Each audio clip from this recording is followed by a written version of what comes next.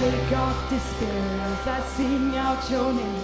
A victory dance, I will dance out in faith. I will crush disappointment and break every chain. All of my fear I will turn into praise. Shake off despair as I sing out your name. A victory dance, I will dance out in faith. I will crush disappointment and break every chain. All of my fear I will turn into praise. Shake off despair as I sing out your name. A victory dance, I will dance out in faith. I will crush disappointment.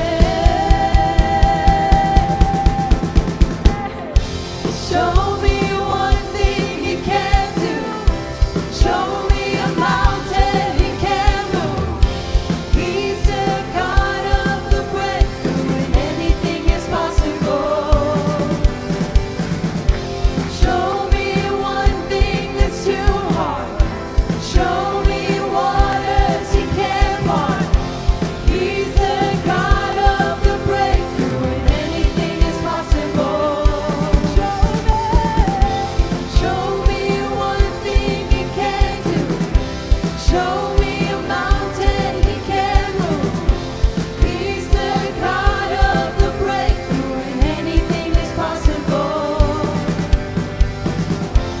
Show me one thing that's too hard.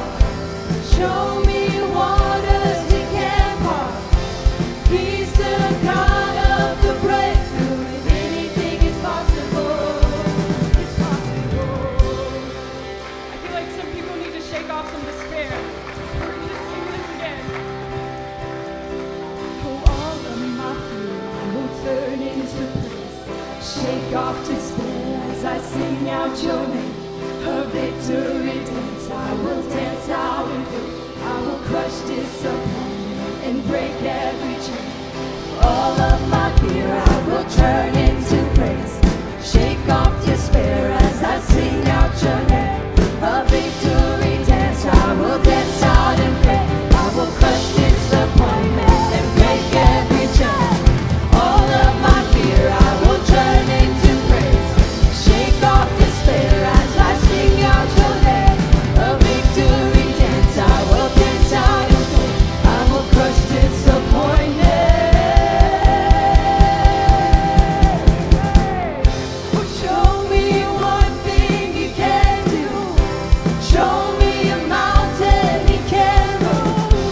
He's the God of the breakthrough, and anything is possible. Oh, show me one thing that's too hard. Show me waters he can part. He's the God of the breakthrough, and anything is possible. It's possible.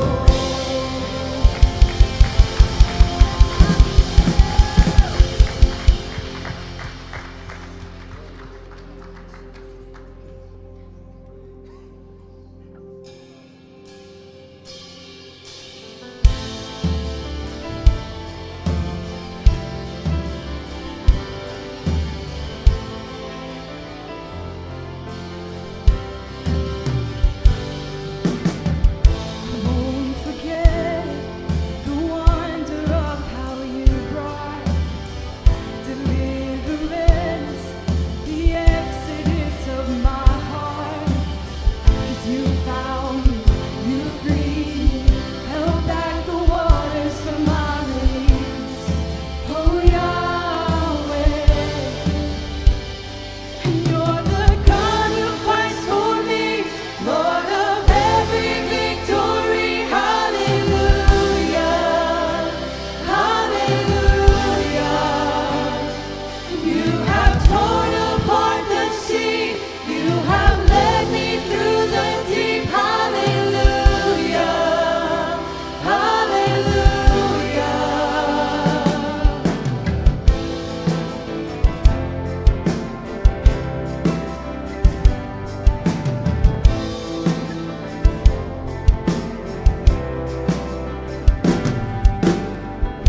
Cloud by day is a sign that you are with me. The fire by night is the guiding light to my feet. 'Cause you found me, you freed me, held back the waters for my release. Oh, Yahweh. And you're the God who fights for me, Lord of every victory. Hallelujah, hallelujah. You have torn apart the sea, you have led me through the deep. Hallelujah, hallelujah. You're the God who fights for me, Lord of every victory. Hallelujah, hallelujah. You have torn apart the sea, you have led me through the deep. Hallelujah, hallelujah.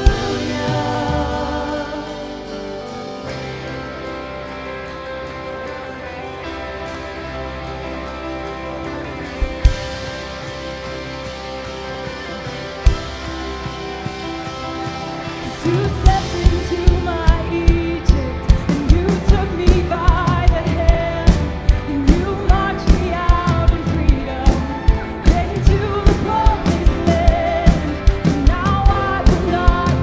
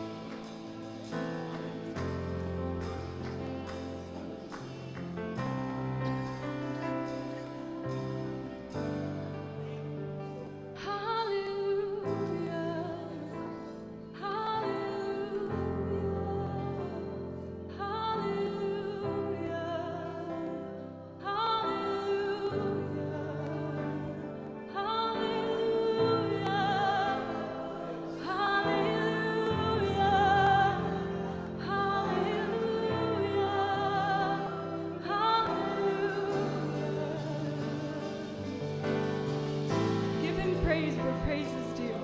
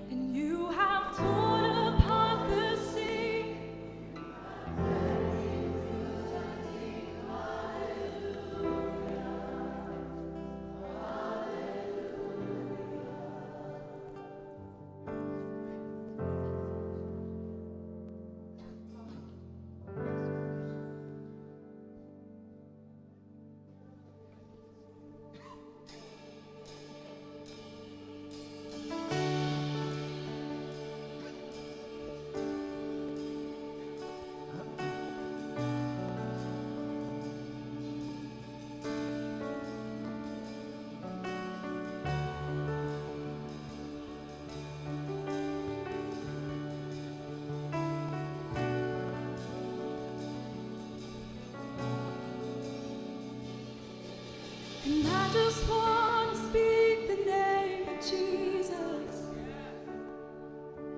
over every heart and every mind. 'Cause I know there is peace within your presence. Oh, I speak Jesus.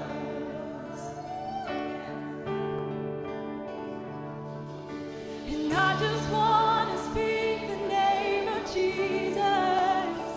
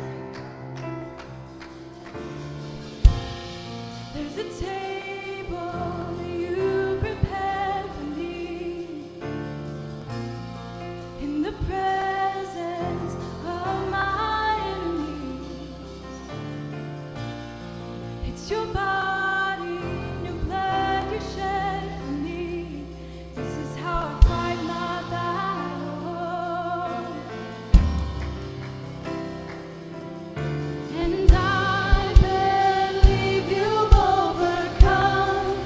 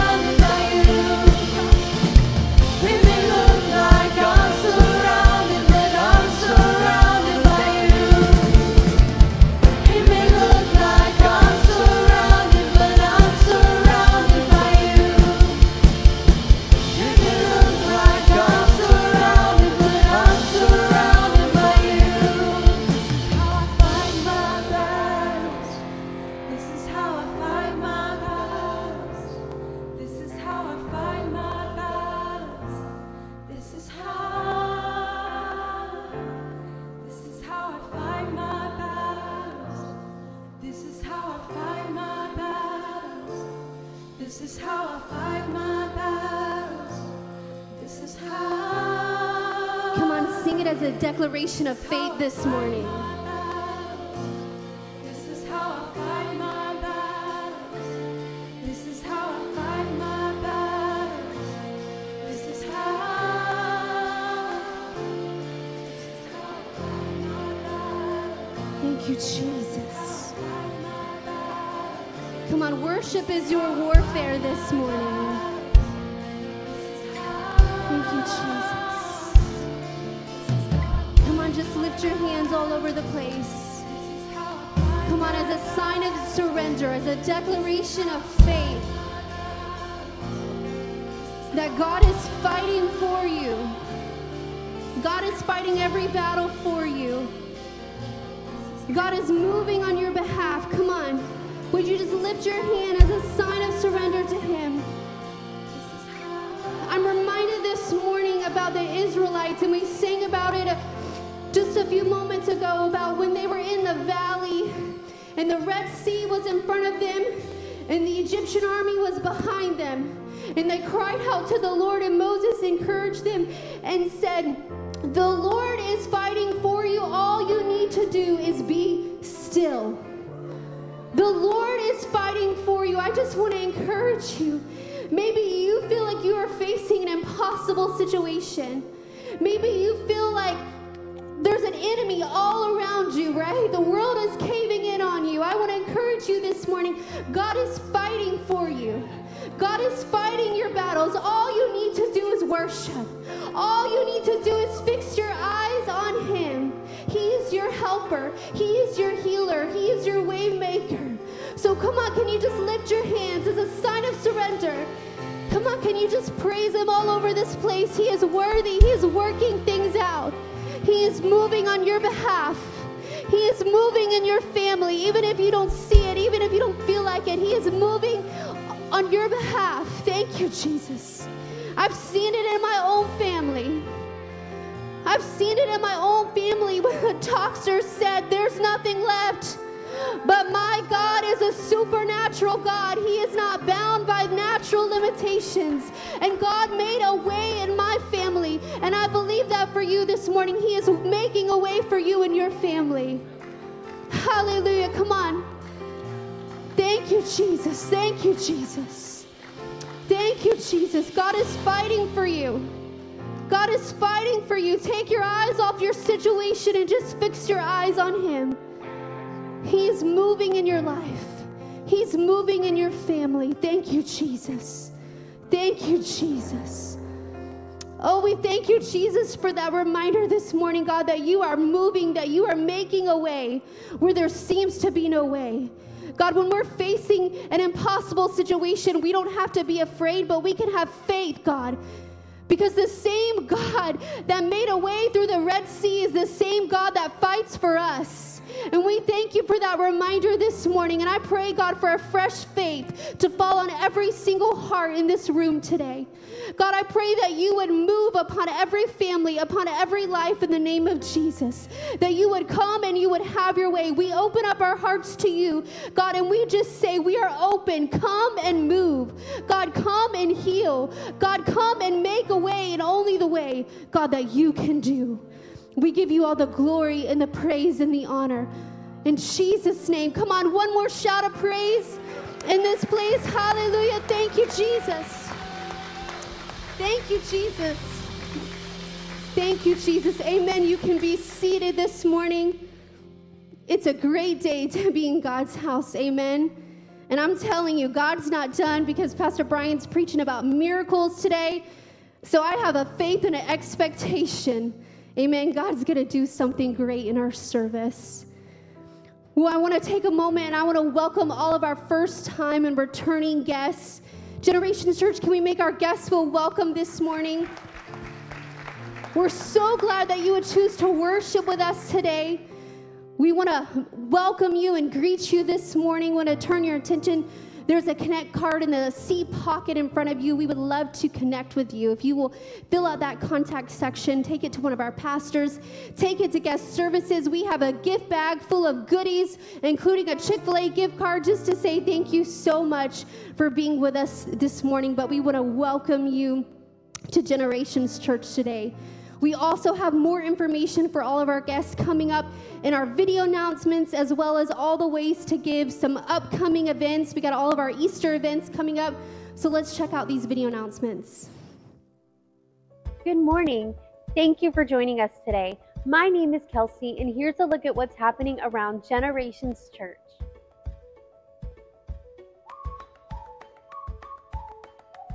We want to welcome all of you who are watching and attending our service today. If you are a first-time or returning guest, we are so glad you are here. At Generations Church, we believe in community and would love to connect with you. If this is your first time with us, check out our Connect card or the Connect QR code located in the seat pocket in front of you. You can fill out the contact section and return it to our guest services desk in the foyer. We have a gift bag including a Chick-fil-A gift card to say thank you for being our guest today. If this is your second or third visit, we ask that you complete a Connect card as well. Just write your name and check the returning guest box and return to the guest services desk or put in the drop box in the foyer. For everyone, we have a prayer section on the Connect card and invite you to share a prayer request with our pastors. You can also share your answered prayers with us. We love to celebrate with you what God is doing in your life. We also have a response section on our Connect card. If you would like to be baptized, become a member, join a Connect group, or join a serve team, you can fill it out and return it to guest services. If you filled out that you started a relationship with Jesus or that you would like more information on next steps, we encourage you to visit the Next Steps page on our website. You can do so by scanning the QR code in the seat pocket in front of you or visit the guest services desk for more information. At the end of service, if God has done something in your life, we would like to know about it. Fill out the response card and take it to one of our pastors or to the guest services desk, where we will have more information for you. Good morning. Recently, I preached about tithing and giving, and I encouraged you to see giving as an extension of your worship to God and to be generous to the needs of others as well. I believe in tithing and giving. I practice it personally, and I've seen God's blessings over the course of my life in my finances. So if you've never been one to give to the Lord or to the church, I have a challenge for you. Why don't you try it for the next several months and see if you can notice God's help and His hand on your finances. This morning, we have several ways in which you can participate in giving. If you're here with us in person, the ushers are here to serve you, and you can use the drop box in the foyer. For everyone, you can give online at our website at gctlh.org, on our Generations Church app, on your phone, or by scanning the Give QR code on the seat back in front of you or in the foyer. If you're new to our church, you're never obligated to give in any way. You are our guest, and we're so glad that you're here. Again, I want to say thanks, Generations Church. You guys are great, and you're so faithful in your giving. God bless you.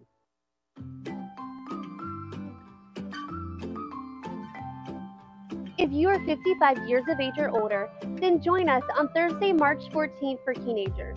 Once a month, Teenagers provides an opportunity for senior adults to fellowship with one another and share a meal. The program starts at 11 a.m. and the meal is served at noon. For more information, please visit the guest services desk in the foyer or check out our Teenagers page on our website.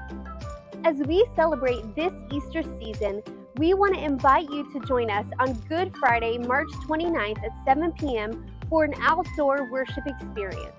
We are excited to gather with families for a time of worship, communion, and much more. You won't want to miss this exciting experience. Childcare will be provided for a portion of the event. We just ask that you pre-register on our website events page. Save the date for Kids Camp 2024. This year, we will be attending West Florida Kids Camp at Real Life Camp in Marianna, Florida from June 19th through the 22nd. Kids Camp is for children in grades 2nd through 5th. The cost is $175 per child. A $50 deposit is due by Sunday, March 24th. You can begin making payment towards your child's registration fees on our church events page today. Hey GC Youth, this year we are headed to Columbus, Ohio for National Youth Conference 2024 and the National Fine Arts Festival. Mark your calendars for this week-long trip from August 4th through 10th as we attend this annual conference hosted by the Assemblies of God National Youth Ministries team. There will be great speakers, amazing fine arts performances, and so much more fun. The total cost for this trip is $480, which includes all registration, lodging, and free day activity costs. A $100 deposit to reserve your spot on this trip are due no later than March 31st.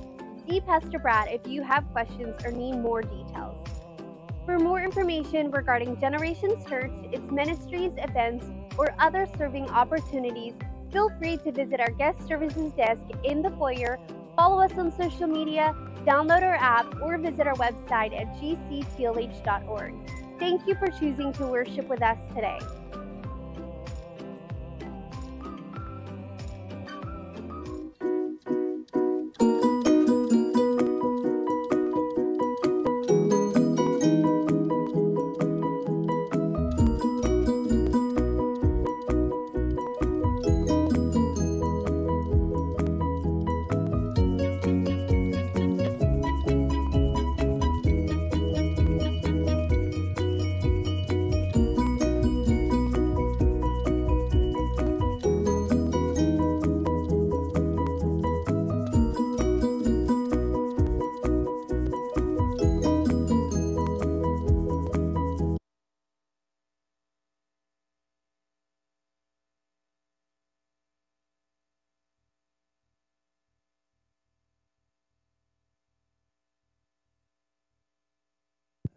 There we go. Good morning. We want you to witness and participate in a baby dedication this morning, a special time for these parents, for little Onara Oladin, grandmother. I have not had the chance to meet you. Welcome, welcome. We're so glad that you are here today and take part in this moment. If you haven't had the opportunity to meet the Oladins, this is Olatunde, the dad. He's a graduate student from FSU in physics, and his wife, Hallelujah. What a great name. You know, even when he's mad at her, when you scream Hallelujah, it just changes your heart.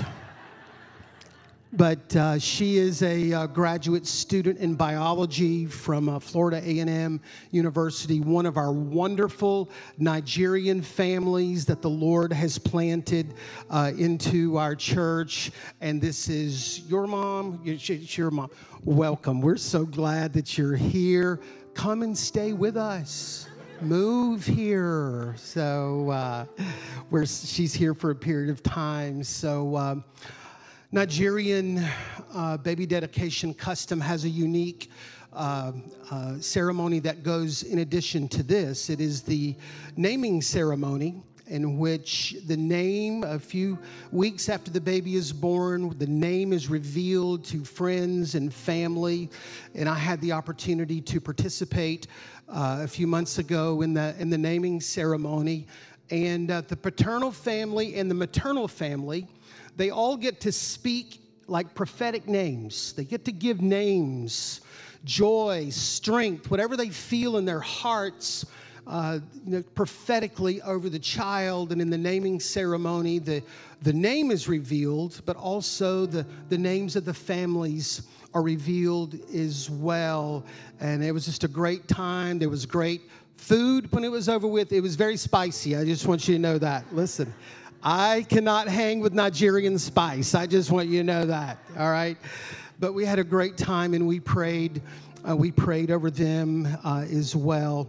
And I've asked Samuel and Itunu to join as they lead our African fellowship. And at the very end, as I pray a dedicatorial prayer, we are going to pray in the native dialect of Yoruba from Nigeria and honor the heritage and the customs of our Nigerian friends. And also there may be some from Nigeria, some of the families who are watching or will watch. And we greet you from Tallahassee, Florida, and we're so glad that you are joining us today. So when we come for this moment of dedication, it is an acknowledgement of the parents that God has placed a little gift in their life. It's also acknowledgement from the parents that they need God's help in raising this child. It's the parents just asking at the very beginning of life for God's hand and favor upon the little child. And also, it's a releasing of the child into God's destiny and plan and purpose. We give them back to the Lord. Genesis 22 talks about a moment when Abraham laid his son on the altar, okay? Just gave him to the Lord, all right? Now, we live in a culture in America that we have helicopter parents, okay? Most of them are moms, okay? I just want to tell you that, all right? They hover. They try to eliminate every issue, every problem. They want to control every circumstance. And I want to say it's important to be an engaged parent. But there's just a time that you got to give your kids over to God. There's going to be things that happen that we don't like, all right? But we lay them on the altar. We give them to the Lord. And that is what this act is today. When these parents just go, Lord, this is a gift that you've given us, and we totally give this child back to you. Becky. What a precious, divinely gifted blessing that's been entrusted in your hands with this precious baby. Psalms 127:3 says that children, they're God's best gift. Wow, moms and dads, children, they're God's best gift.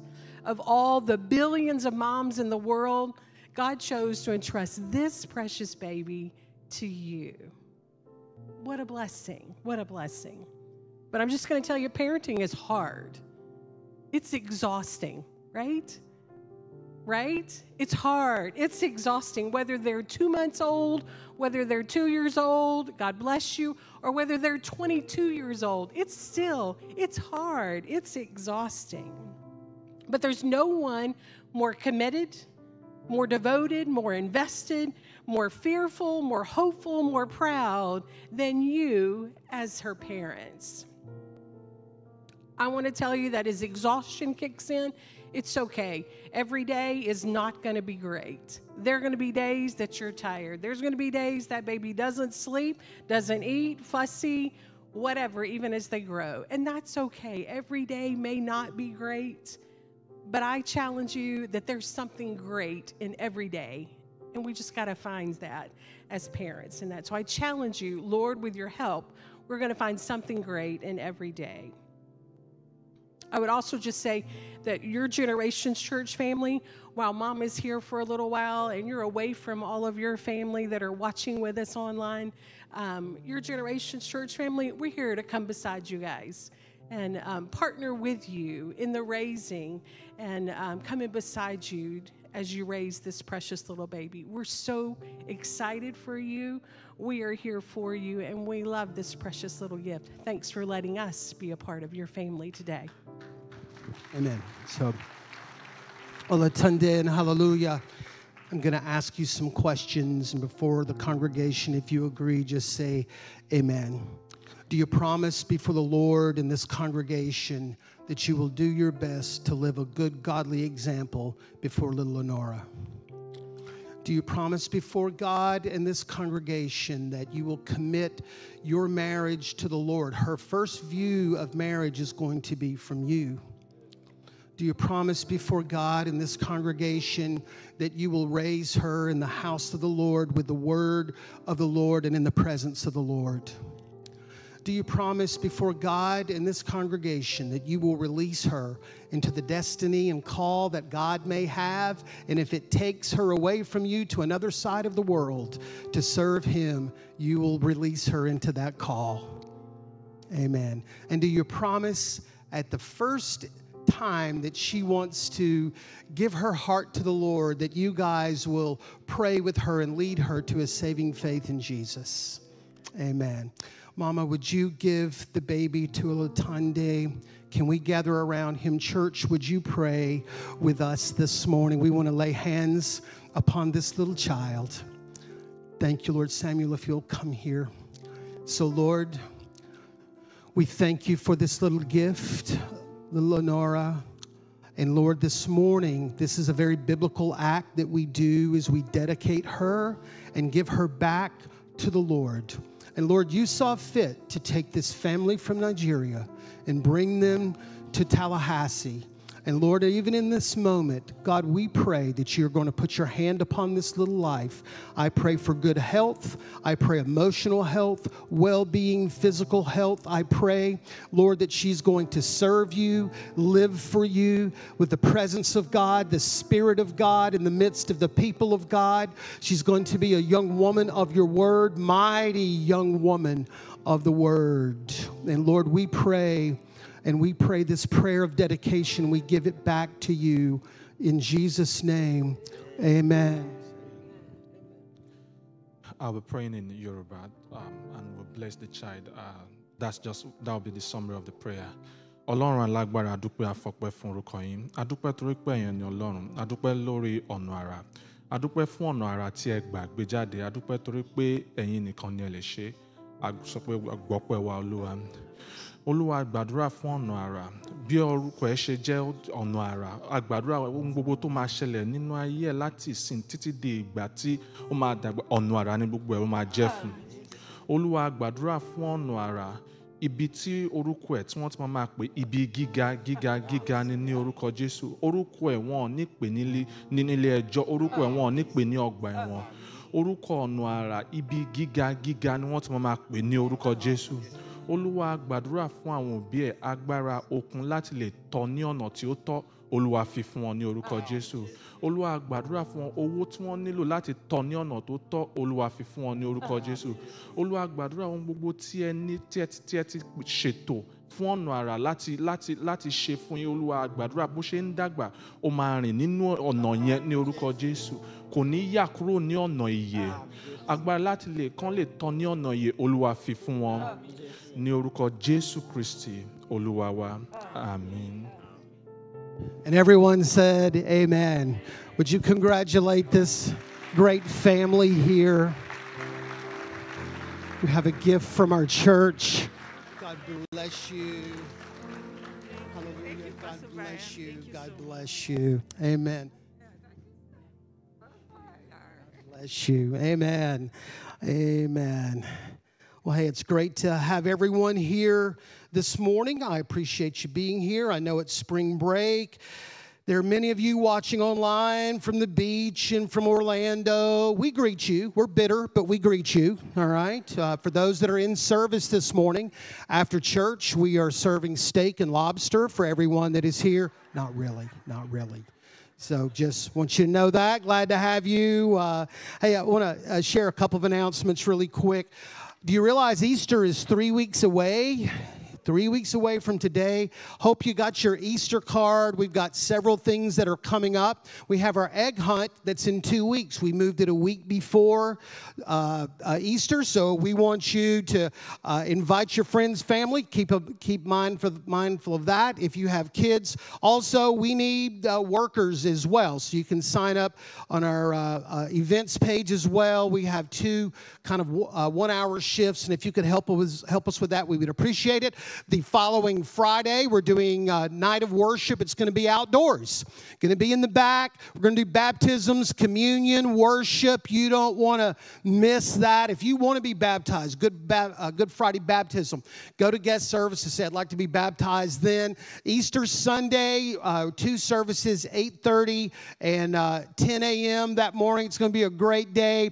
We've got Frother's daughter that's coming to serve complimentary coffee. We're doing photos with families. We got animals for the kids, and so bring your preemptive Benadryl. I just want to tell you that. And then the following Friday is an Easter follow-up. We're doing a GC family cookout, hamburgers, hot dogs. Friday night, we're going to be doing some games, just a follow-up to Easter. So we got a lot of good things coming up for Easter. But also, we want to remind you, who's your one?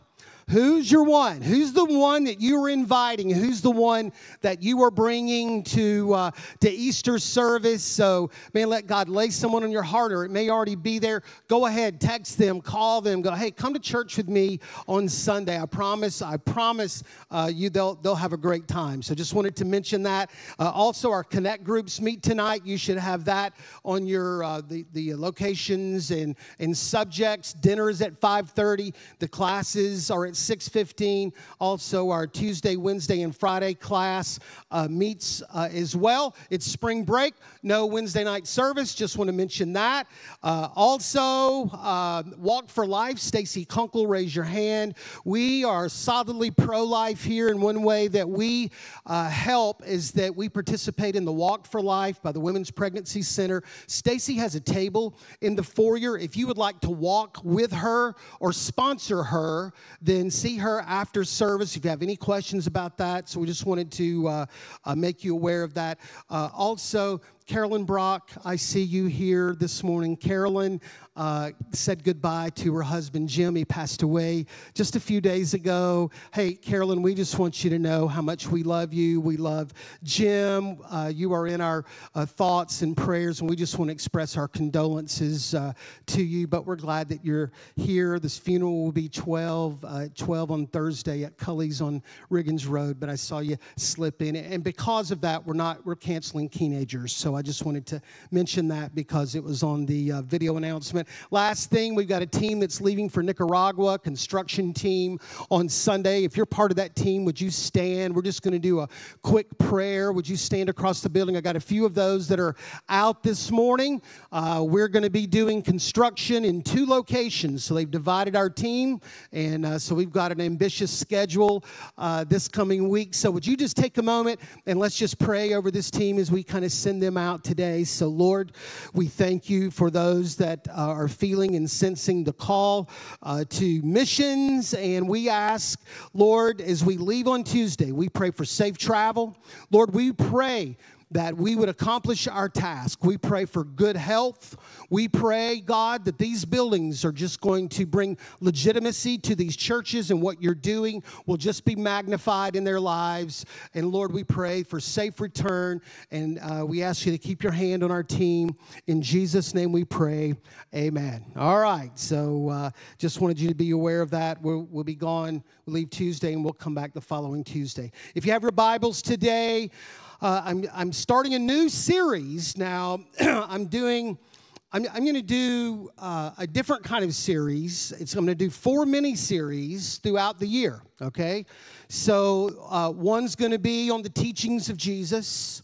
One's going to be on the meals that Jesus ate with people. He had some unusual encounters when he ate with people. One's going to be about individual encounters that Jesus has.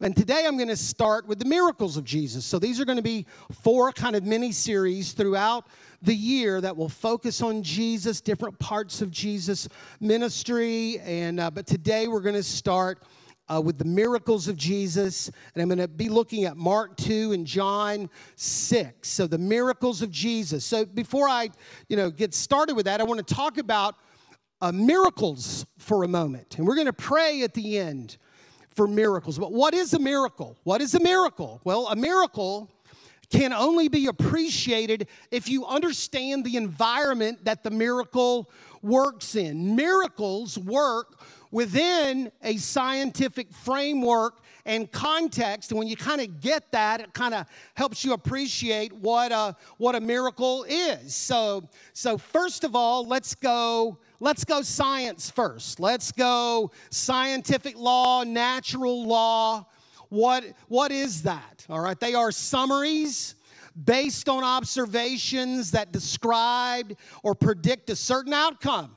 Okay, so there's certain natural laws, scientific laws that by study they have, an observation, they predict a certain outcome. Okay, and we live our life by these natural and scientific laws. One of them is the law of gravity. We kind of, get the law of gravity. We understand that. It is the invisible force that pulls certain objects together, and it is gravity that keeps us, tethered here on the earth. Now, one day there's going to be a trumpet that's going to mess up that whole theory there, okay? But for right now, it's a scientific law. It's immutable. It's unchangeable, So, like, every time I threw that into a light, and I almost had a problem. So, I'm not going to pitch it up anymore because it's very bright. So, because the law of gravity is immutable. Okay, it's constant. What goes up comes down because it's a scientific law. Okay, so Gavin, I am going to throw this egg to you. Okay, his mother just moved. Okay, now Gavin, I don't want you to be nervous because people are watching and people are watching around the world. Okay, all right. So I'm going to throw this egg to you, and either you get a free egg, or those that clean the building will not be happy with you, all right? And Becky's got a towel just in case. So, all right, we're going to look at immutable laws. Are you ready? And Asitu just moved as well. This is the splash zone over here. All right, are you ready? All right, here you go. You did it. You did it. You got the free egg, all right? So, part of that immutable law that you saw that was violated at the very beginning was that there was thrust and acceleration that kind of, hey, this thing could go. But also, the law of gravity is immutable. It's unchangeable because eventually it came back down. So there are scientific and natural laws that are out there that, they've been studied and observed, and we can predict certain behaviors based on that. So a miracle can only be understood or appreciated in kind of that context. So what is a miracle? It is a surprising event that is not understandable by natural or scientific laws, and therefore is considered to be the work of a divine agent. So it's incomprehensible to natural law that there's some kind of violation to this. And I got that just from the Oxford Dictionary that says it's so unbelievable that a miracle would be attached back to a divine agent. It is a temporary violation of natural law and its understanding. A miracle is a temporary violation of natural law. Now, there are two opposing thoughts when it comes to miracles, okay? One comes from science, of course, okay? All right, so science has kind of said, miracles, there's no context for miracles, at all. David Hume wrote an essay in 1748 that started the anti-miracles voice when it comes to science. And he said, insisting that the laws of nature, the laws of a natural world are incompatible with the supernatural, okay? So science is kind of, rendered a verdict when it comes to miracles that it's the law, natural law and scientific law that rules the day. Science doesn't necessarily believe in miracles because there is no way to quantify or explain the cause of the miracle. So science opposes miracles, all right? But also, there's part of the church that opposes miracles. There are people that believe, and it's called cessationism or cessationist, okay? That they believe that the view of the workings of the Holy Spirit, healings, tongues, miracles as expressed in Acts ceased after the days of the apostles. They don't think that miracles exist for the day. They don't disagree with what happened in the book of Acts. They just don't think that it's for today, that we are in a different season and that miracles, as we believe, aren't there. So you have two opposing thoughts. One comes from science, one comes from within the church, all right? But what does the Bible say about miracles? Now, I could go on for this forever, but I'm just going to give you two verses because you probably already believe that anyway, so I'm not going to spend a lot of time there, okay? So Acts 2:22, what does the Bible say about miracles? Fellow Israelites, listen to this. Jesus of Nazareth was a man accredited by God to you by miracles, wonders, and signs, which God did among you through him, as you yourselves know. John 2. Now, while they were in Jerusalem at the Passover festival, many people saw the signs, the miracles that he was performing and believed in his name. So we just think there's all kinds of evidence out there that God does miraculous works in the days that we are living, okay? So part of the theology of miracles, and I just gave you several verses, but there are other things that I want to mention, all right? So, and I want you to remember these because I'm going to quiz you on these, okay? Miracles are meant to meet needs. They're meant first and foremost to meet needs. This is not a circus sideshow, miracles. I get irritated when I watch Christian television. I'm just not even going to go there because I'll get angry, okay? Miracles are to meet needs. Mark 2 said that there was a man that was paralyzed and never walked. And they put him on a stretcher and they brought him to Jesus and they lowered him through the roof. You know the story. Why did they do that? Because he had a need. Miracles initially are meant to meet needs. And a miracle can be many things. It can be that of sickness and disease. It can be those that have financial hardship. God can meet that need. It can be a failing marriage. You might need internal change in your heart life, some kind of, overcome some kind of stronghold in your life. Miracles are meant to meet needs. Also, miracles were used to introduce God to the people of the Old Testament age, and Jesus to the gospel, and Jesus and the gospel to the people of the New Testament age. So number one, they're meant to meet needs, but also there's a greater picture as well that can happen from a miracle. So they lowered the man down through the roof, and Jesus said, "Your sins are forgiven," okay? And they said, "Wow, big deal that is," all right? And then he said, in Mark 2:10, he said, look at this. "But I want you to know that the Son of Man has authority on earth to forgive sin." So he said to the man, "I tell you, get up, take your mat, and go home." He got up, took his mat, walked out in full view of them all. Okay, so he's using miracles to bring awareness to the greater message of the gospel. And in this context, it was about forgiveness, okay?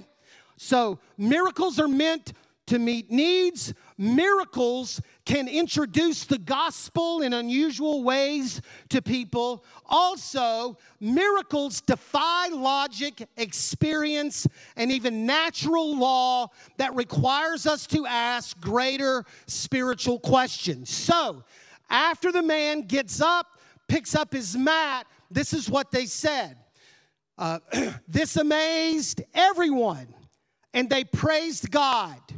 "We have never seen anything like this." So a miracle can just absolutely blow the framework of thinking, away from people because it defies logic. It makes people ask questions, spiritual questions about God and his power. Now, I told you a few moments, I quoted from the essay of David Hume, who, started, that science and miracles, they are incompatible together. But also, probably about, 30, 40 years ago, one of his great advocates, his name, David Hume's advocate, was named Anthony Flew, all right? He taught at Oxford, Aberdeen University, York University, in Toronto. He was a strong advocate of atheism and criticized even the meaning of the concept of God, except when he came across a miracle, okay? All of his academic formation, everything was kind of changed in the moment when he took what he knew about natural and scientific law, but he cross-references with the miraculous. And in 2007, he wrote a book called There Is God, How the World's Most Notorious Atheist Changed His Mind. And the thesis statement is that, and I'm quoting, I now believe there's a God, okay? Because a miracle, especially to those that come from a scientific framework, a miracle makes you ask really great questions and question the verdict that science has rendered, that there's no possibility of miracles that could exist. I think, that miracles are an answer to critics of the gospel, skeptics, secular thinking, and deconstructing young adults, all right? They've had decades of godless post-secondary teaching, humanistic theology, and we are becoming better. The term is called apologetics. We're becoming better at being able to answer the deep questions of people about faith and those kind of things. But I want to say to you that better than apologetics, which is argument versus argument, what about instead we went from argument to miracle? Like, when there's a miracle there, when there's something unusual there, it really kind of opens the door of explanation as well. So I want to say today, we need miracles in the church. We need them today. There are people in this world that have needs beyond their capacity to handle themselves, and they need a powerful touch of the Lord. We also need miracles in the church because it introduces the gospel to people in unusual ways, okay? It also defies logic and makes people ask bigger spiritual questions at all. Jesus said about miracles in this day, he said, very truly I tell you, whoever believes in me and the works that I have been doing, they will even do greater things because I'm going to my Father. So he didn't say that miracles would decrease scope and number as we get closer to his return. He said there are going to be greater things that are going to be done in the latter times because I'm going to be interceding and praying for you, okay? All right, so John 6, it's a story of miracles, okay? The series is on miracles. We're going to end up on Easter with a great miracle there. So the story of the fishes and the loaves. Now, the story of the fishes and the loaves is mentioned in every story of the gospel. Some stories don't make the cut in all the gospels. This is one that's in all four versions. So before we get to the story of the fish and the loaves, we got to start that morning, okay? That there's this kid, he's probably 12 or 13, 14, in that annoying kind of age, Mom, I want to go hear Jesus. I want to go. He's coming today. Mom, can we go? Mom, can we go? Mom, can we go? I've got things to do around here. What do you think? I can just get up and leave the house? No, Mom, please, Mom. Oh, hush. Here's what I'm going to do. I'm just going to pack you a lunch, and you just go on your own, okay? So here's this mom. She pulls out her basket, and she puts some barley loaves in the basket and 2 whole fish. What a terrible lunch. They're not filleted. It's hot, oily, stinks. Remember, like when you used to open your lunch at school and you had like a bologna sandwich or even worse, potted meat? You remember that? What was that? You don't even want to know. I think they've banned it now, and I thank God for it. All right, so he's got some loaves, and he's got 2 whole fish. And she sends him out for the day to be a part of what's going on with Jesus. Now, we're going to start reading John 6. Sometime after this, Jesus crossed to the far shore of the Sea of Galilee, that is the Sea of Tiberias. And a great crowd of people followed him. Look at this. Because they saw the signs he had performed by healing the sick. Because miracles meet needs, but miracles introduce people to the gospel. It defies logic. It expands people's thinking when it comes to spiritual things. Because they saw the signs that he had performed by the healing of the sick. All right? Then Jesus went up on a mountainside, sat down with the disciples. The Jewish Passover festival was near. When Jesus looked up, he saw a great crowd coming toward him, and he said to Philip, "Where shall we buy bread for these people to eat?" He asked this only to test him, for he already had in mind what he was going to do. Philip answered, "It would take more than a half year's wages to buy enough bread for each one of us to have a bite." Another one of his disciples, Andrew, Simon Peter's brother, spoke up. "Here's a boy with 5 small barley loaves and 2 small fish. But how far will that go among many?" Jesus said, "Have the people sit down." There was plenty of grass in that place, and they sat down. About 5,000 men were there. So Jesus and the disciples, they have a problem, okay? They have a resource problem. There are too many people and not enough food. 5,000 men was the only ones that they counted, not the women and children. They didn't even count the one that was going to bring the miracle. All right? Sometimes people don't look and value. They don't consider, what others can bring when it comes to a miracle. So the masses are approaching. The masses of people are coming to hear Jesus with no food, and it's getting later in the day. It's unusual because nobody has any food, okay? Nobody's got anything. That these people are so hungry that they're so hungry for God. They're so hungry to hear what he is saying that they're not even paying attention to the normal, like food. What are we going to eat? You can be so spiritually hungry that you start doing unusual things in your life, okay? When spiritual hunger and God starts speaking to you and you start becoming more spiritually aware, you may find yourself doing things that are unusual and abnormal.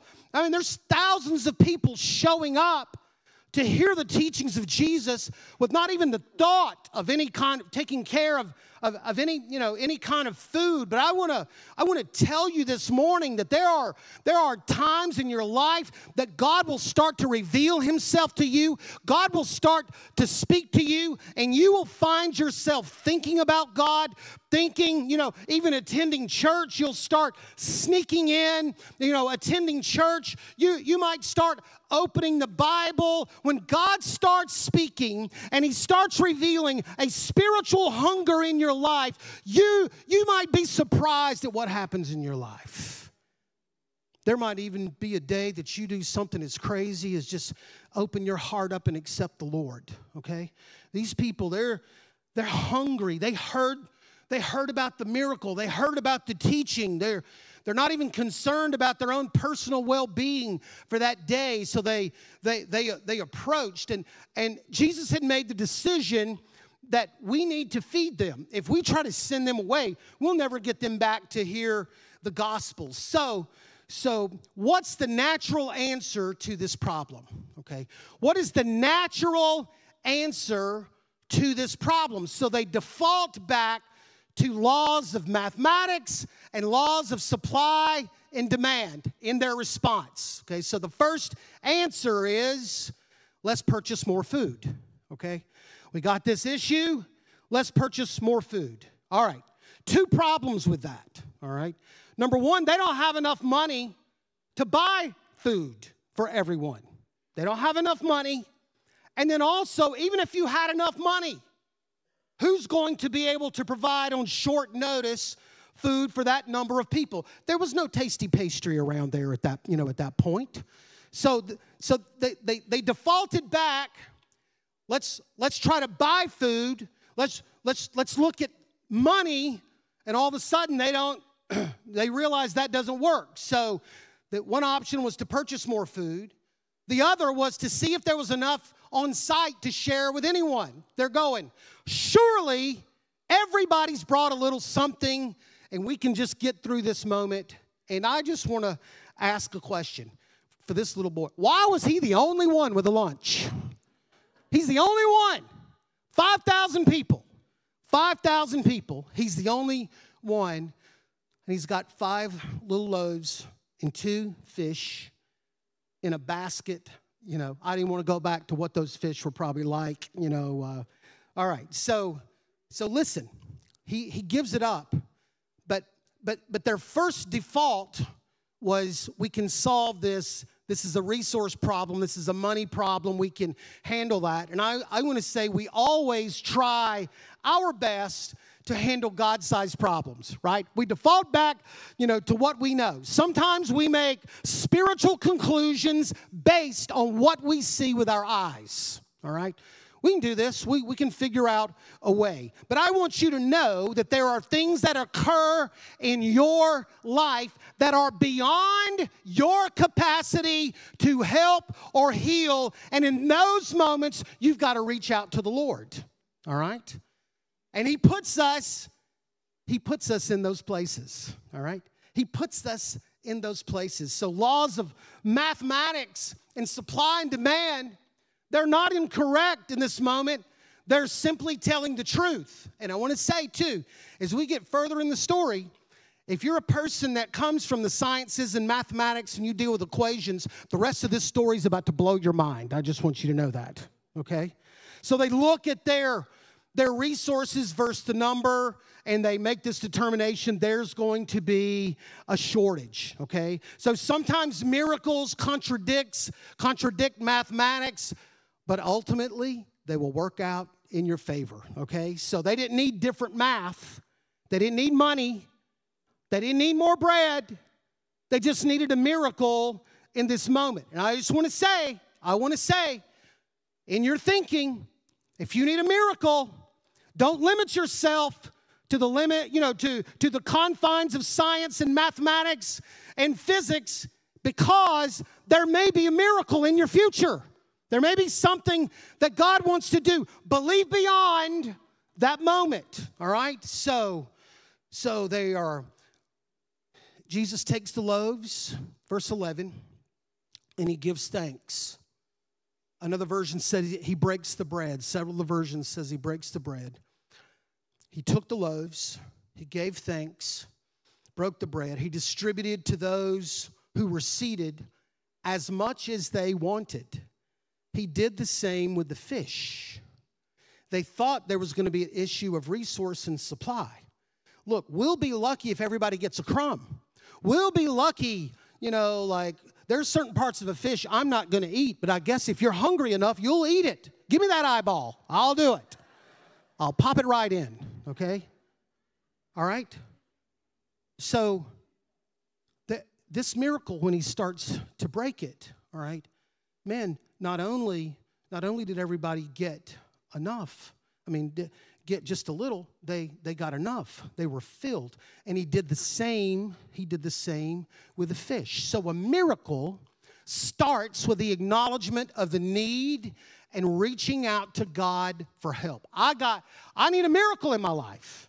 Jesus took what He had. They tried to do the best that they could, and the first thing He did, He gave thanks, but then He broke the bread. He broke it, all right?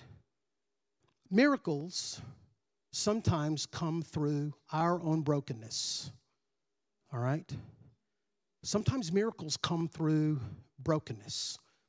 You realize you need a miracle because the circumstance that you're in.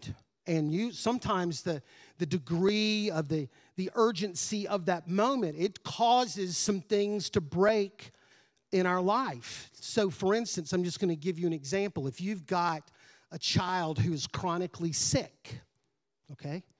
Chronically sick, all right? You are worried. You are broken. Do we have money? Do we have insurance? What's going to happen? There causes some breaking on the inside, okay? There's a miracle sometimes that comes through brokenness that we would never see or perceive otherwise, okay? All right? So, but when we go through brokenness, we pray more sometimes. We're more spiritually aware. We have greater compassion for people who are going through other types of brokenness because there's a miracle in the breaking sometimes. So there's things, listen to me. There are things that God is doing in my heart while I'm standing and believing for a miracle, okay? Something deep and internal. But that miracle, you know, there's a blessing that comes from the brokenness. So on this stage a month ago was Dave Reaver. How many of you heard his testimony when he was here? It was an unbelievable story. And I was very moved. And I took Dave to the airport. And I was sitting with him. And I just said, Dave, I mean, he's not doing well physically. He's having trouble walking and, you know, just got to have some other surgeries in his life. And I just said, Dave, I just want you to know, I hate what you went through. Like, I see the brokenness. I spent, you know, a day or so with him, helping him in and out of the car, hotel, restaurant, all of that. I said, I hate what you went through. I said, but I've just got to believe that somewhere, you know, and I said, I know that you have been a blessing. You have planted seed in people's lives and hearts, and, you know, and he just got a little emotional there because he's the one that bore that brokenness. He just said, but to me, it's all worth it if I get to heaven, and I've seen that, you know, seen the gospel impact that it's had. So sometimes, you know, in the midst of a miracle, there's a breaking as well. God, listen to me. Sometime in the midst of waiting for the miracle, there's something that God's doing on the inside of me. There's some breaking. I'm changing. God's doing something deeper in my life while I'm in that. When I realize I need that miracle, and I'm standing and I'm interceding for that. Verse 12. When they had all had enough to eat. All right. I mean, there's a lot of food.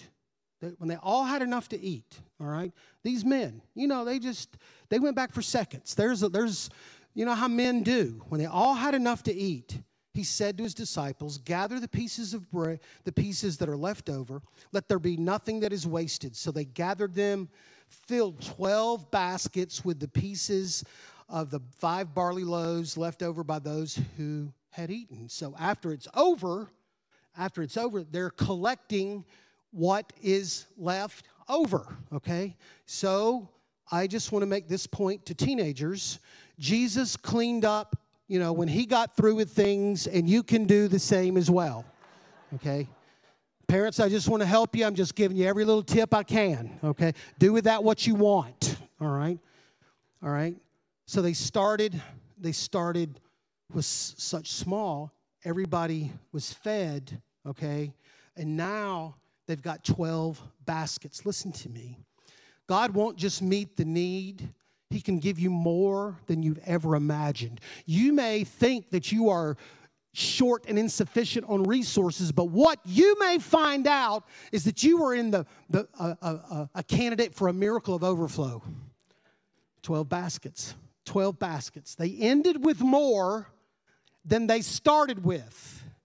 In their panic, we're going to be short. We don't have enough money.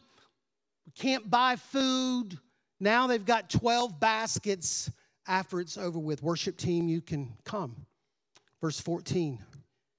After the people saw the sign that Jesus performed, they began to say, surely is this the prophet who came into the world? Okay, so again, miracles meet needs. Miracles introduce, give the platform to introduce the gospel, and they defy logic as well. So these people, surely this is the prophet. Surely this is the prophet. At the end of the day, The little boy goes home, and the mother says, "Where is your lunch basket?" And he says, "Mom, you're not going to believe what happened. These men came and got my lunch, and they prayed over it, Mom, and they fed thousands of people with my little loaves and my little fish that you packed." And she said, "Boy, I told you about lying. Get in your room. I told you about telling those stories." All right? Just a few days later, in the version of Matthew, just a few days later, in Matthew's version, Matthew 16, the disciples find themselves hungry again. They're hungry again. What is the answer? All right?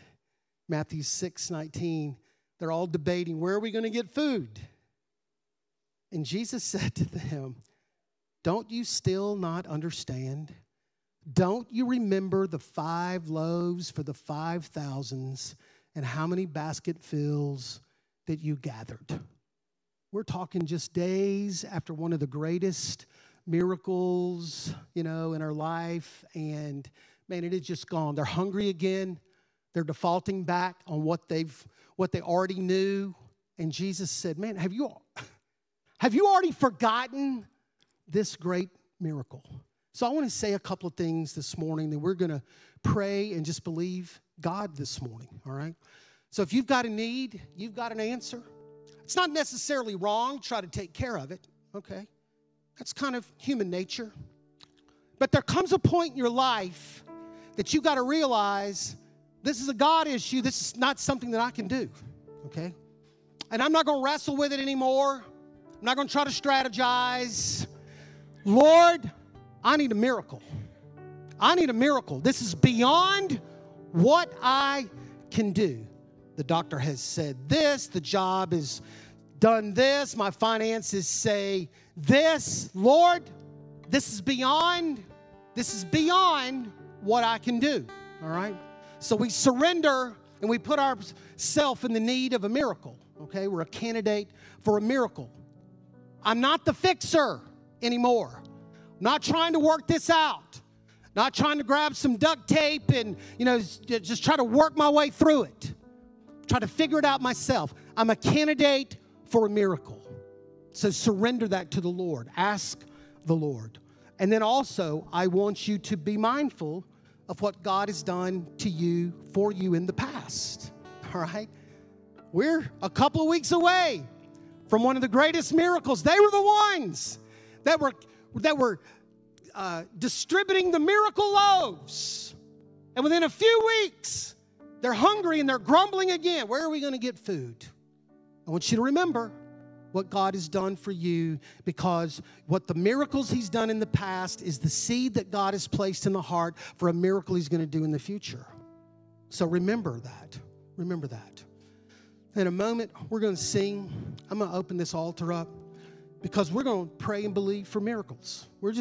I don't know what's on your heart. I don't know what you need. I don't know what the need is. And you may ask, why do we do this? Why do we do this? You know why I do this regularly on Sunday? Because I never know when it's someone's miracle moment. I never know when it's the moment that God says, God's sovereignty and your faith and my timing are aligning together, and today is a day for your miracle. Okay? Now I want to say, we believe in a God of miracles. Okay? We are not cessationists that think that it's part of a bygone era. We believe that God can move sovereign today and can touch every life, every heart, and give a miracle as He sees fits. We are ones that respect science. We have so many PhDs in this room, and some of them, they're people of faith, so they're not disagreeing with what I'm saying, all right? But also, we're thankful for science. We're thankful for medical science. But it only just gives a conclusion, of scientific fact, but we believe that a miracle is beyond that. It's a temporary violation and suspension of that as well. So we're going to pray. We're going to believe that God is going to do more than we ask or think this morning. So would you please stand? Would you stand this morning? Michaela, we're going to sing a song for a moment, then I'm going to open this song. I want you to prepare your heart. I want there to be faith in this place. If that's you, if you're in need of a miracle this morning, I'm going to give you a moment. We're going to pray with you this morning. Worship team, let's sing for a moment. You're the God of healing, restoration, power. Nothing is too hard for the working hand of God. Come release your healing. I know you are willing. Nothing is too hard for the hand of God.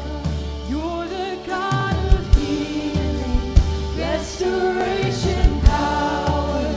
Nothing is too hard for the working hand of God. Come release your healing. I know you are willing. Nothing is too hard for the hand of God.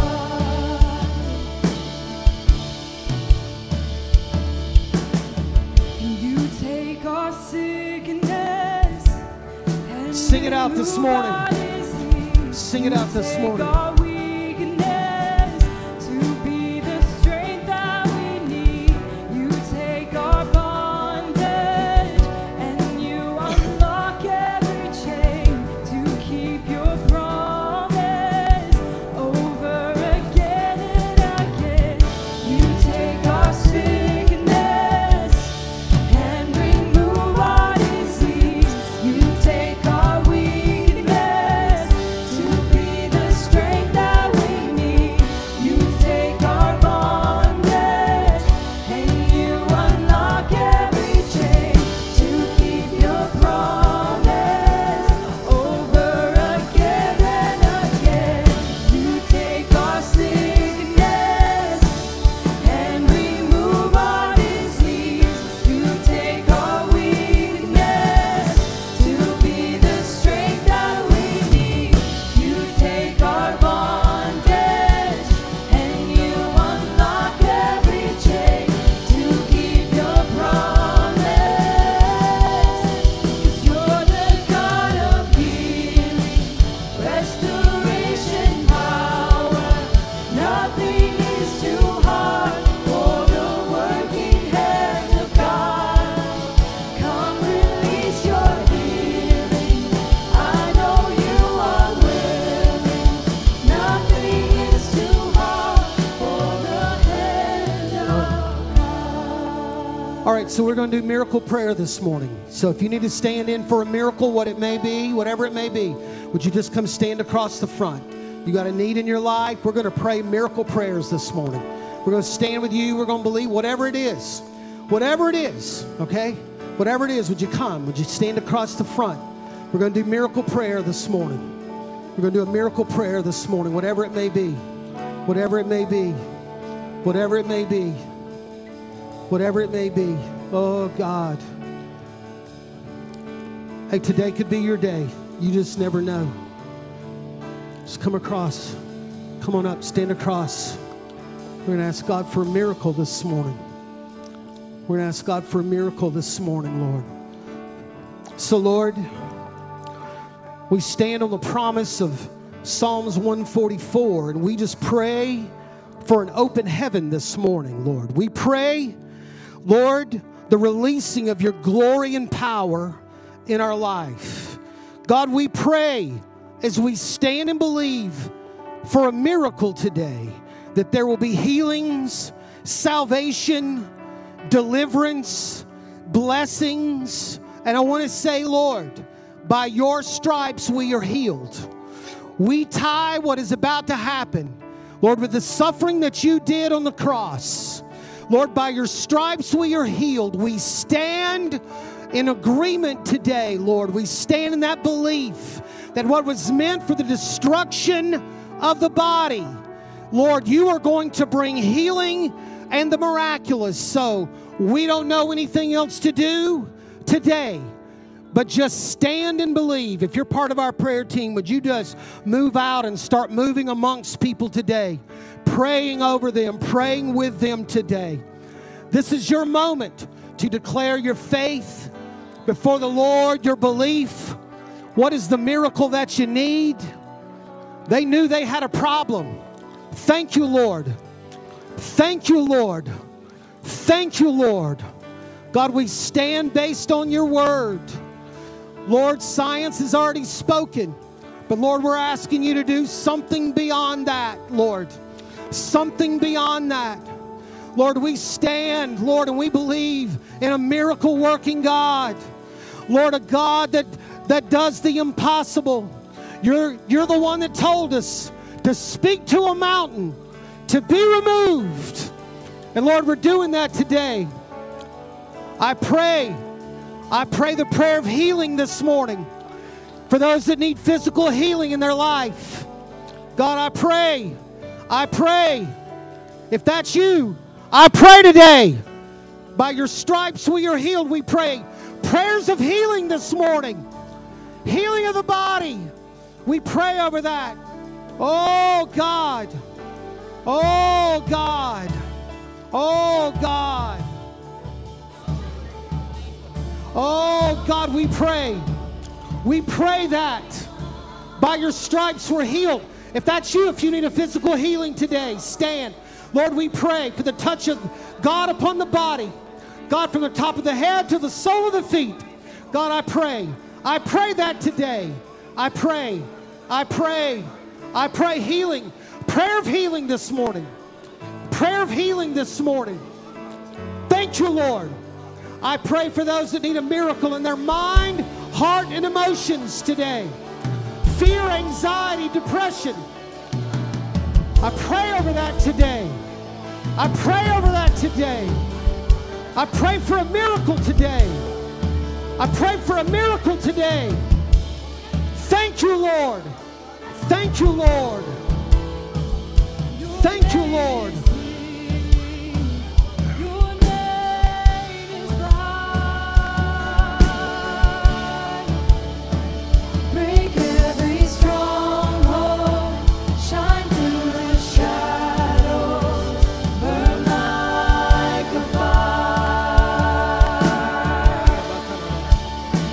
Thank you, Lord. Your name is healing. Your name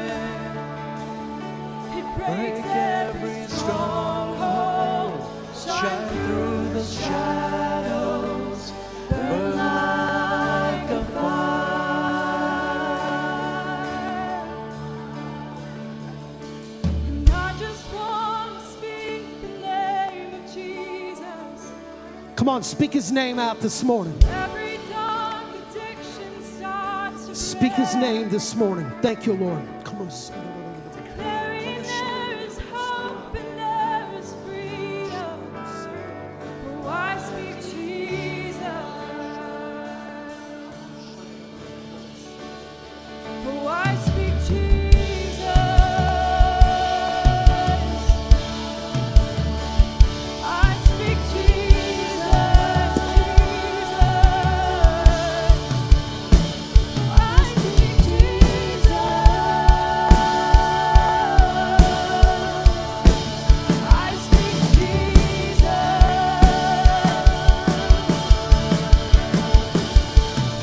To shout Jesus from the mountains, Jesus in the streets, Jesus in the darkness over every enemy, Jesus for my family. I speak the holy name, Jesus.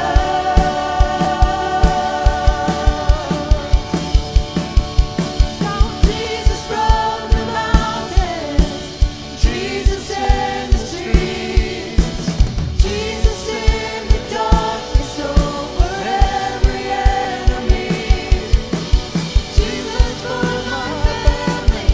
I speak the holy name, Jesus. Your name is power. Your name is healing. Your name is life. Break every stronghold. Shine through the shadows. Burn like a fire. Come on, let's keep praying. Let's keep praying. There's a spirit of faith in this place today. There's a spirit of faith. Let that spirit of intercession just touch your heart this morning. Let that faith arrive. Man, start declaring that. Start declaring it prophetically. Lord, I see this. Lord, I see this. Lord, I'm standing. Lord, I'm standing. Lord, we prayed for those for physical healing in the mind, heart, and body. We pray for those that need miracles of resource. Miracles of resource, Lord, meet that need. Meet that need. Lord, those that need deliverance in their heart. God, I pray whatever miracle today. Lord, we don't serve a lifeless God. We serve the living God today. Thank you, Lord. Thank you, Lord. Thank you, Lord. Thank you, Lord. Thank you, Lord. Thank you, Lord. So we contend today. We pray. We wrestle today. We wrestle today, Lord. We pray over that miraculous working, Lord. We pray. We pray today. We pray today. Thank you, Lord. Thank you, Lord. Thank you, Lord. Thank you, Lord. Now listen, until that miracle comes, we're just going to keep worshiping. We're going to keep praying. We're going to keep believing, okay? Because I never know when it's my day. I never know when it's my day. So we're going to keep standing. We keep praying. We don't get discouraged when days come off the calendar. We hold our faith high. We are connected with the cross of Jesus, all right? And we're just going to keep worshiping. We're just going to keep praying. We're going to keep believing. Come on, we're going to fight our battles in worship this morning, all right? We're going to fight our battles this morning. We're going to do all that we can. We're going to give it to God. We're going to give it to God. We're going to give it to God. Come on, son.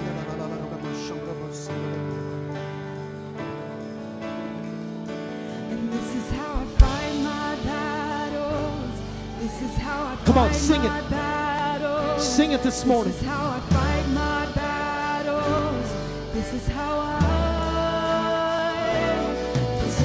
fight my battles. This is how I fight my battles. This is how I fight my battles. This is how I fight my battles. This is how I fight my battles. This is how I fight my battles. This is how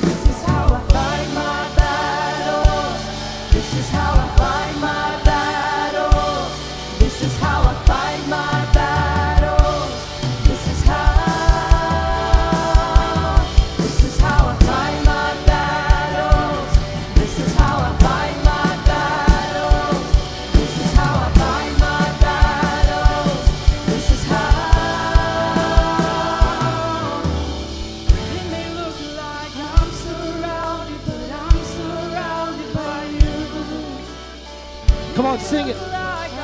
Sing it this morning. I'm surrounded by you. It may look like I'm surrounded, but I'm surrounded by you. It may look like I'm surrounded, but I'm surrounded by you. It may look like I'm surrounded, but I'm surrounded by you. It may look like I'm surrounded, but I'm surrounded by you. It may look like I'm surrounded, but I'm surrounded by you. It may look like I'm surrounded, but I'm surrounded by you. This is how I fight my battles. This is how I fight my battles. This is how I fight my battles. This is how I fight my battles. This is how I fight my battles. This is how I fight my battles. This is how. All right, so we're going to sing that in just a moment. We're going to sing it again. But right now, I want to do miracle worship. We're going to praise God. We're going to praise Him for His mighty acts. We're going to praise Him that He is the God of miracles. And in the midst of this, we're going to pray and we're going to say, Lord, my faith is not going to bend. I'm not going to be discouraged because you're a God of miracles. And I'm going to keep worshiping you. I'm going to keep praising you regardless of what I see with my eye or experience in the moment. I'm going to keep my eyes on you and my faith on you. So we're going to do some miracle worship right now. Ready? Across the building, I want you to praise Him.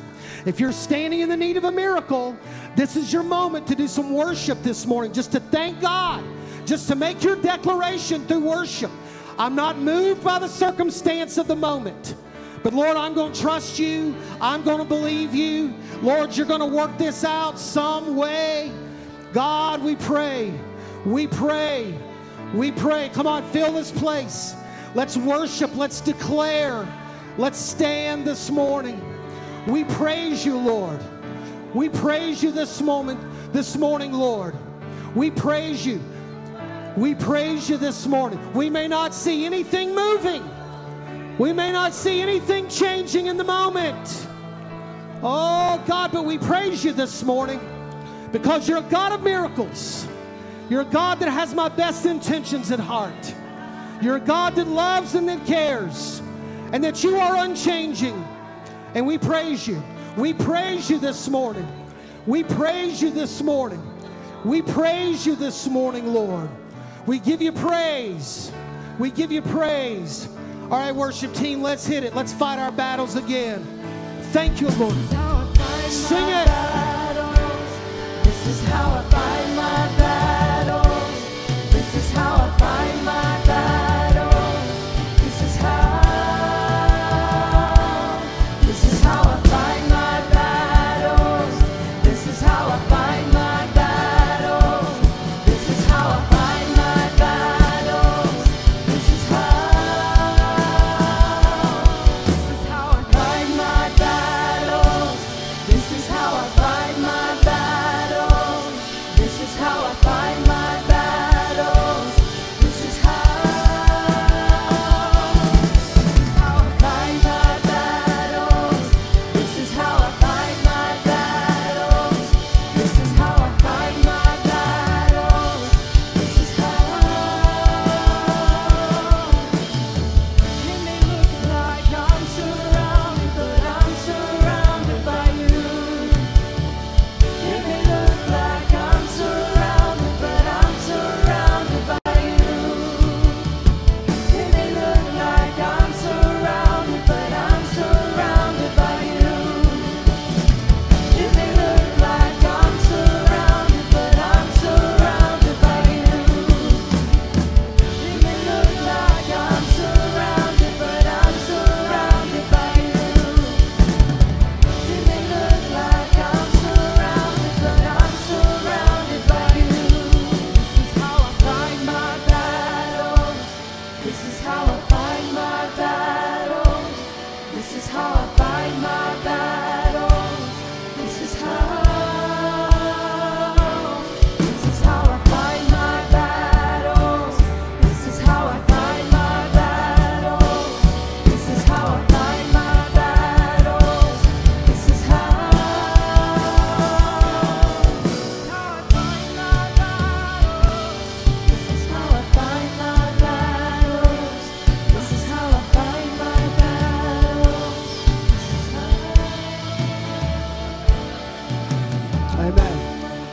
Give the Lord a shout of praise this morning. Thank you, Lord. Thank you, Lord. You're good to us. You're good to us. You're good to us. Now listen, over the next few weeks, we're going to be focusing on miracles. We're going to be praying for faith, gift of miracles, gift of faith. We're going to believe God's going to operate in your life. So this isn't one and done. This is a season that we're coming in up to Easter, the ultimate miracle. So I want you praying. I want you believing. I want you interceding. I want you to be mindful. And you're probably already doing that, but we're just going to believe God. We're going to see God move on behalf, and with needs in our lives.